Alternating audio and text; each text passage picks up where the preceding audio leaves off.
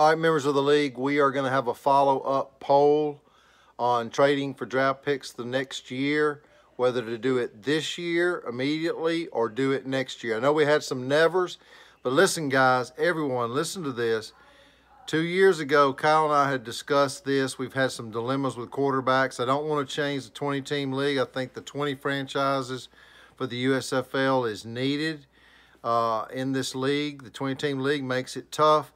But with all that said, there could be the quarterback dilemmas. You know, let's not count what's happened here recently with the draft and all of that.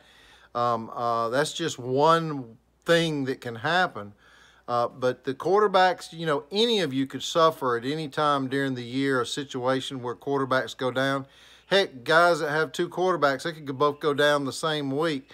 So I think it's very necessary to have this, and I have a sense of urgency because I think maybe this year something like that could happen more than one time. So I think that giving the option to all members for this year is important. So the poll is going to be really simple. It's a follow-up poll. I know we had some nevers, but all of you that voted never, if you end up with no quarterback in the 7th week of the season and you're vying for a divisional title, in that case, you know, there'll be some teams that are at the bottom that are willing to maybe make a trade, get some draft picks for next year. So, you know, they've got a weaker team going into the off season, and they'll benefit from that. And then you would benefit from getting another quarterback, making that trade. We're going to talk further about trades too. I think we're going to have that in the next poll after this one, and that's basically going to be.